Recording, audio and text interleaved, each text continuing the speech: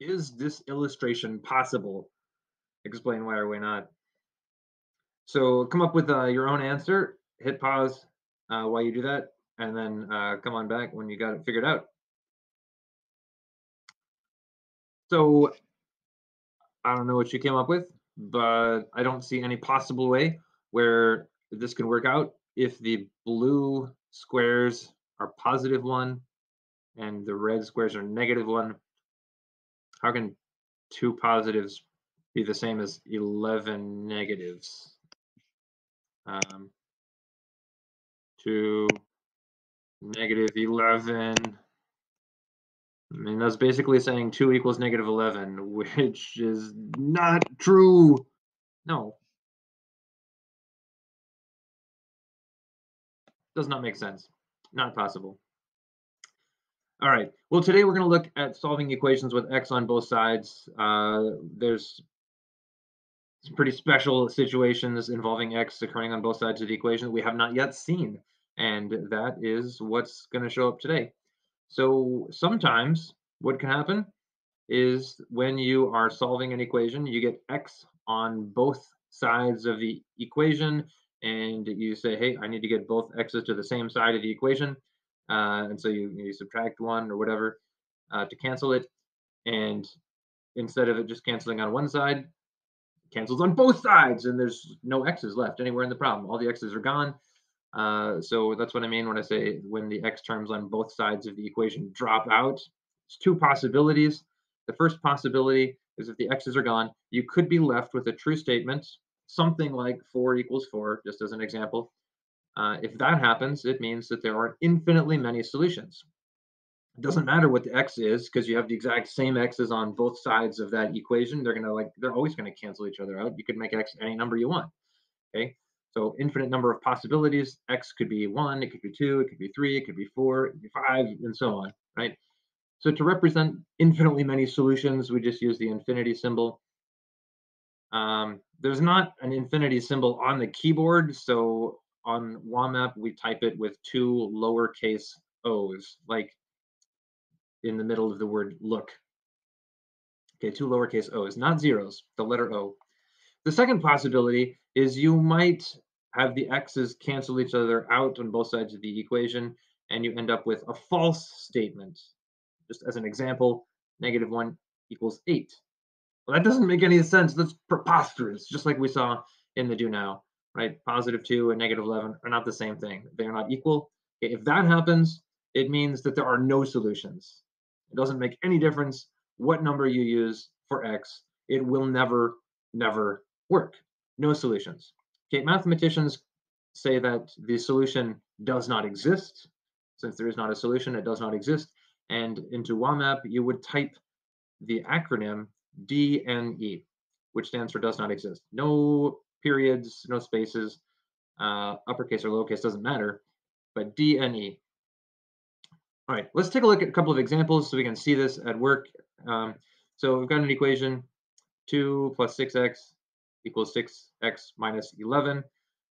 Um, I illustrated this with algebra tiles. I think this makes it pretty clear, a lot faster with the algebra tiles. So if I have my teeter-totter, it's balanced. On the left side, I have 2 positive blocks and 6 x's. On the right-hand side, I've got the 6 x's and 11 negative blocks. Okay, well, if I look at this and say, okay, so there's 6 x's on the left side, there's 6 x's on the right side. What if I were to just say, you know what, those x's all cancel each other out. I got 6 x's here, I got 6 x's there, and poof, they're gone. Then that's what you saw in the do now, right? +2, -11. There's no way that balances. Okay, so this is going to be a situation where there is no solution. The solution does not exist. Okay. When we look at this from a purely equation standpoint, you'd say, hey, I have x's on both sides of the equal sign. I want to get rid of this one, the blue 6x. I want to move all my x's to the left side of the equation. So if I have 6 x's in this equation, I need to take them away. And I have to do the same thing on both sides of the equal sign. Yeah, I have positive 6x in green, subtracting 6x gives me nothing. Positive 6x in blue, subtracting 6x gives me nothing. This 2 comes down, this equal sign comes down, and this negative 11 comes down. Ah, where'd the x's go? There are no x's left anywhere in this problem. No x's on the green side, no x's on the blue side. And what we're left with is a preposterous statement 2 equals negative 11. Well, that is not true. 2 does not equal negative 11. So there are no solutions. The solution does not exist. We could just say DNE.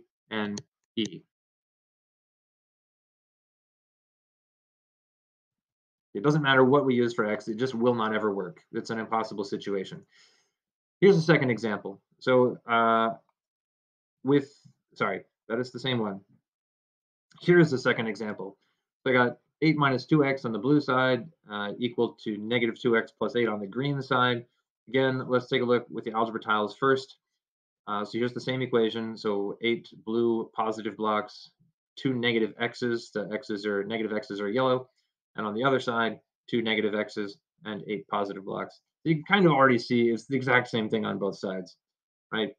So if I were to say, you know what, I got 2 x's on the left side, 2 x's on the right side, they cancel each other out. If I get rid of them, poof, then what's left? 8 boxes here, 8 boxes there. We would say, yeah, obviously 8 weighs the same as 8, right? 8 equals 8 this is like, duh.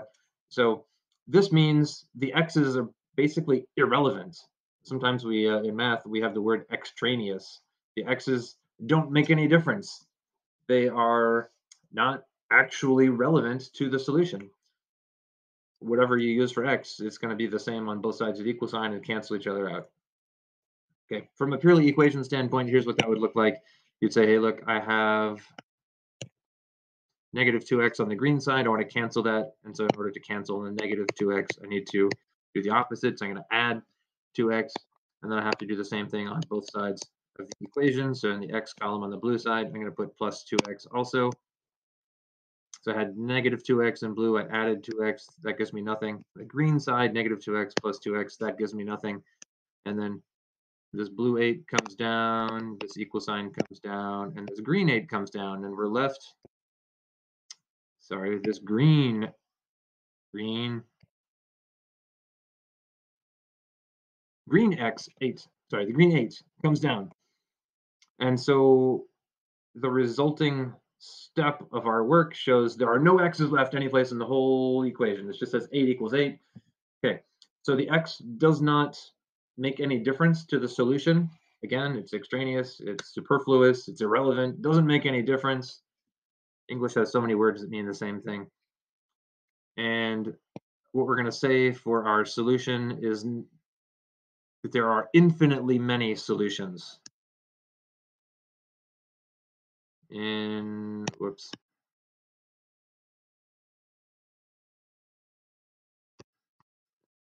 It's not that the answer is actually the number infinity. Infinity is not actually a number.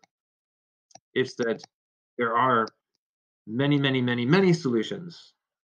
Every single number in the entire universe is a solution. X can equal 1. That's totally an answer. X can equal 2. That's totally an answer. X can equal 3 is an answer. X equals 4. And so, right, and so there's an infinite number of things which are actually solutions. So we're not going to say X equals infinity. That does not mean the same thing. X does not equal infinity. X equals anything we want it to be. The infinity is just representing that there are so many solutions we can't count them. And into WAMAP, since there's no infinity symbol, you would just type 2 lowercase o's, because when you type the 2 lowercase o's right next to each other, it's the closest we can get to an infinity symbol. That's what the computer uses. Okay, one last example here. This is a little bit more elaborate as far as the original equation goes. So I've got on the red side 7 and parentheses h minus 4, and on the green side 7h plus 17. So again, I am going to start by looking at this with the algebra tiles. Okay, so I have 7 groups, right? Each one of these groups has an x minus 4. I've got an x and 4 negative blocks there. So x minus 4, there's 7 groups, so that is 7 parentheses x minus 4. On the other side, I've got 7 individual x's and 17 of these positive tiles. All right, so what I want to do first is expand the groups. I mean, I kind of already did that in the illustration, but let's think about this. If I have in the equation, it says 7, and then the parentheses just mean I have groups. The group is x minus 4. If I expand that, you can see it in the picture. I've got these 7 different groups. Each one has an x and 4 negatives. Altogether, there's like 7 x's, and there's 28 of these red boxes. Okay, so I can get rid of the grouping symbols. I don't need those parentheses. Poof, they're gone. And then because I've expanded all the groups, instead of just saying 7 multiplied by the group, there are the actual 7 groups. Then I can see on the left side, there are 7 x's. On the right side, there are 7 x's.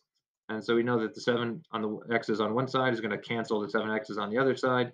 And then what we see is all of these red negative boxes are supposed to be balancing all of these blue positive boxes.